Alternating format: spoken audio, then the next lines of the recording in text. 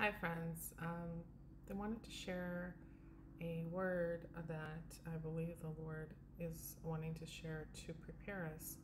And with all the exposure that's happening both in the world and in the church, the Lord was telling me to get ready, really get ready for things to get messy. And even in that and through that, as people come against each other, as people expose each other, even when it's not their place, right? The Lord is saying that He's testing us and He's looking at our humility, He's looking at our integrity, He's looking at honor. And so, no matter how much we think we might be right or wrong in doing the work of the Lord and exposing the truth, I always say that the Spirit of truth speaks for itself. We don't need to prove it. We need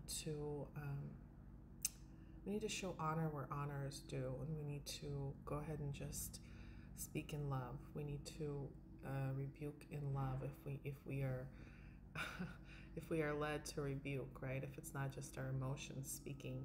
So things are going to get messy. They really are going to get messy. But the Lord is saying, even through the mess, even through the exposure, I'm testing hearts, and I'm putting things in order. I am putting things in order. I am shifting things. I'm correcting things. And yes, some churches are going to get shut down. Some prophets are going to come off their little podium and stages that they've created. And when I say prophets, I mean false prophets and teachers and apostles. So get ready for the mess, but be discerning, stay in prayer, and stay humble. The Lord is testing hearts. Okay, it's not a place to get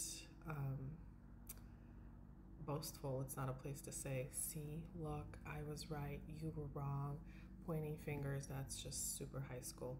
So let's stay spiritual, let's stay humble, let's show honor and love towards one another no matter what happens. Okay, God bless you, friends.